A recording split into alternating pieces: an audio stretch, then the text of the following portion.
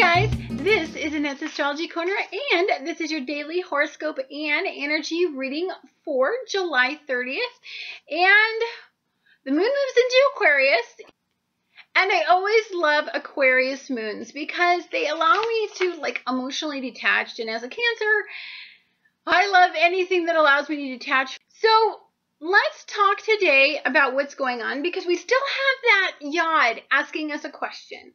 You know, we've got this Pluto and Capricorn, and we've got Neptune and Pisces. So those are the sextile. That's the bottom of your YOD. And your YOD is kind of like an energy that kind of, I guess, looks like this on the chart.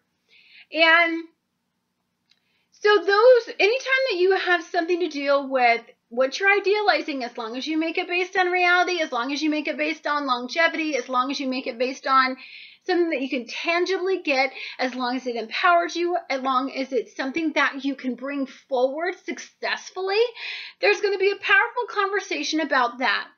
Now, anytime you have this YOD, it's like God is asking you a question, or your spiritual being is asking you a question, or your angels, or I don't know, aliens, whatever you believe, something is asking you a question about what you truly and deeply want to idealize. But also what is based on reality. But at the very top of your YOD, right, you have these fanciful energies at the bottom, right? And it's opposing these conversations. So we've got the Sun and Mercury, and we've got the Sun in Leo, and we've got Mercury in Leo conjuncting. So whatever sets off your Sun is you're going to want to passionately talk about these things. And at some time it can be in opposition. You guys, perhaps there is a karmic issue that you guys need to go back and revisit. Now, we do have Venus in Virgo in retrograde, so it's going to be pulling back old feelings from your past people that you may have done something to. And so that's going to bring up that karmic feeling, like you have to go resolve it, like you have to go take care of it. You have to go pursue that long-lost love. You have to go revisit your past in order to be able to have a successful future. You need to know there's something that comes from your past that you need to know that's going to inevitably give you the key to the future, all right? But you have to have a conversation about that. So this is going to be passion-oriented. It's going to be all Leo heart, right? Leo rules the heart. So it's going to be everything that makes you spunky and want to persevere and want you to move forward. It's creative, it's romantic, it's luscious energy. And this is very powerful. This is a very, very powerful energy to be manifested in. And so I really want you to understand that anything that comes up from you, you're going to feel at such a amazing level. I mean, honest to goodness. Now, here's the wild card in today. We have Jupiter in Leo and Venus in Virgo is going to be trining Uranus in Aries. And then we have Mercury in Leo, and we have the Sun in Leo trining Uranus in Aries. Guys, so this is whatever comes from your heart, whatever manifests from deep down within you. And I'm going to say that probably that this is going to have something to do with what was a past-related issue, a karmic issue. And guess what? This week isn't about a karmic week about let's hand you your ass and see what you do with it through painful circumstances. This is going to be about idealizing and wanting that long-lost love, that person that you know is the one for you. And it's in a glorious Saturn and Scorpio, right? Scorpio's energy that is not just about death and oppression and jealousy and all the dark stuff in you. You know, Scorpio energy can be about rebirth, renewal. It can be about reinvention of yourself. It can be about facing yourself and finding power. Remember that Pluto is the ruler of Saturn, and Pluto's in a scrumptious mood this week, a really scrumptious mood. So there is a lot of empowerment going to take place if you hit these things head on. It's kind of like when you have a slingshot, right? And you're pulling back on that rubber band, and you've got that stone in there, right? And you're pulling back, and you're aiming at something, right? And you let go. As you pull back just far enough to let go and get the velocity that you need, right? To shoot whatever it is that you're shooting. And it's not a fracking bird. Don't be mean to animals. Maybe it's a leaf, okay?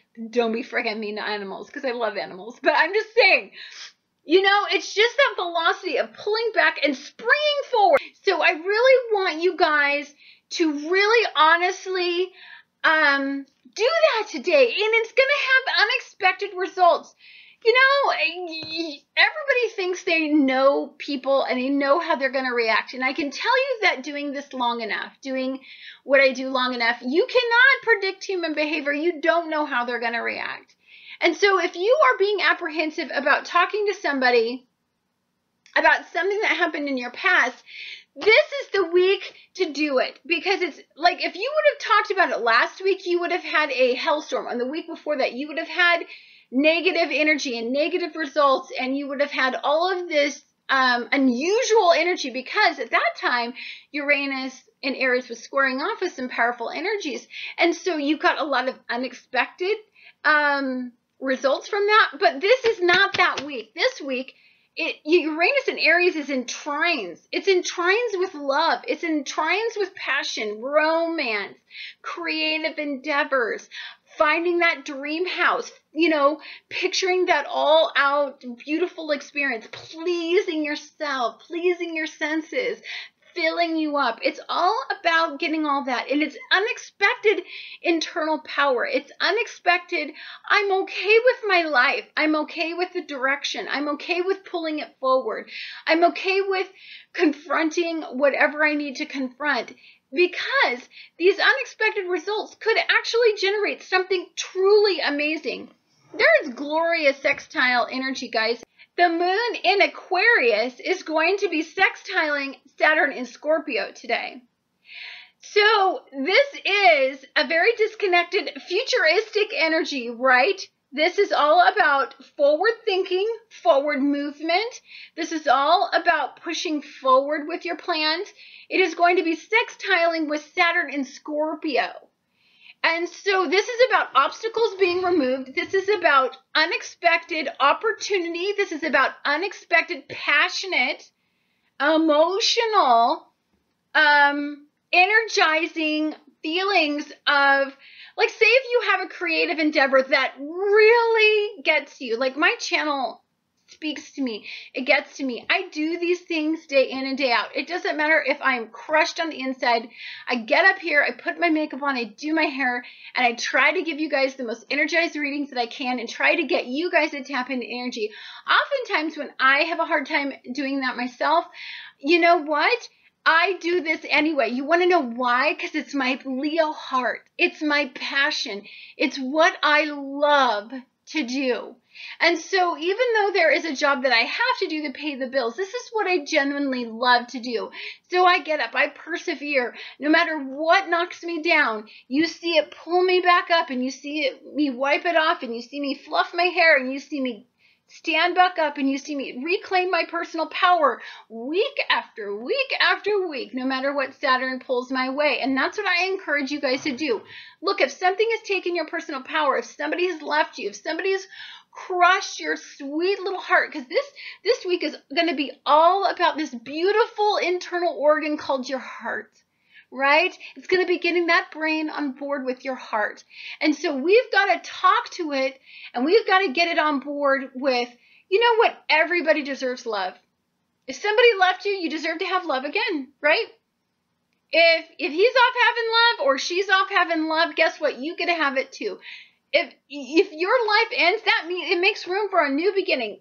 F the stuff that I don't want to hear anymore, that your life is over. Your life is not over. It is a new beginning. It's a new beginning for everybody. We are in the age of a brand new beginning, of forward thinking, of an awakening, of incredibly beautiful energy. We do not have time to let Saturn steal our thunder. Look, if Saturn rocked your boat a couple weeks ago or last week, you know what? It did it because it's sick and tired of you standing in your own way. It threw up some obstacles because it wants you to go over there, sweets. It doesn't want you walking the same fracking stupid past path that you've been doing. Knock it off. Walk forward. You know what? If you have an addiction, if you have something that takes you down, if you have internal suffering, if you are self-sabotaging, if you are stealing your own personal power, knock it off. Use Leo heart energy. Use Uranus in wonderful, pleasurable conversations with Pluto to empower you, to get you up. You know what? Today's a day that if you have addiction, go check into a program. You know what? Do the unexpected. Go take care of it. Don't fall into the category of you're always going to be a freaking ridiculous mess. You're not going to always be a mess. You're going to conquer it. You're going to stand at the top of your mountain. You're going to plant your flag, and you are going to victoriously overcome. F this crap of being a victim. We're not victims. We're victorious. We've got the pride and the heart of a lion, every one of us. You don't have to have Leo energy to tap into this energy. You just sit there and meditate, and it will fill you up, and it'll make you freaking sick and tired of being a victim when you're the freaking king of your own jungle, bitches. Rock that. Oh, yeah. I don't know, oh my God. It must be this. There's too much spunky Uranus energy in here. And you know what? There's like lots of Leo energy in here. I'm spunky. Not to mention,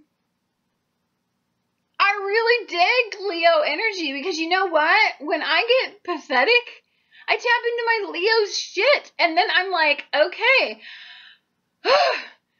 it's time to be a Leo. It's time to be a lion. You know, one of my favorite songs is Katy Perry's Roar. And when she's like, roar, roar, and I'm like, roar, like I'm totally that girl. Like, F that. Like, victim no more. Call today, victim no more. Educate yourself.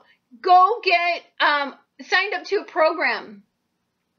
Go talk to people. You know what? If people start to poop on your parade and it starts to dampen your authentic need to change something, screw them. Like, we're not going to stand for who we are. We're here to manifest. We're here to create an inner self that's strong and delicious, and we persevere. We're powerful creatures on this planet. We don't got time for this. Look at this Uranus energy. Look at this Leo energy. Do you understand what a gift this week is? It's glorious and it's beautiful, and I'm so thankful for it because there are so many weeks that I give you that are full of just suffering and hard news that I got to give you, and I try to find a way to give it to you the best way that I can, but I don't even need to work that hard this week because this week is a victory week. This week is Independence Week. This week is let's beat our obstacles. Let's go stand up against our demons, and let's go take our sword and drive a freaking sword into their heart and just cut them down and break them. We're no longer going to stand for who we are. Honey, we're more than that, and you're more than that. Don't let what happened in the past define you as a human being in the future. I love you, and I look forward to talking to you guys again tomorrow.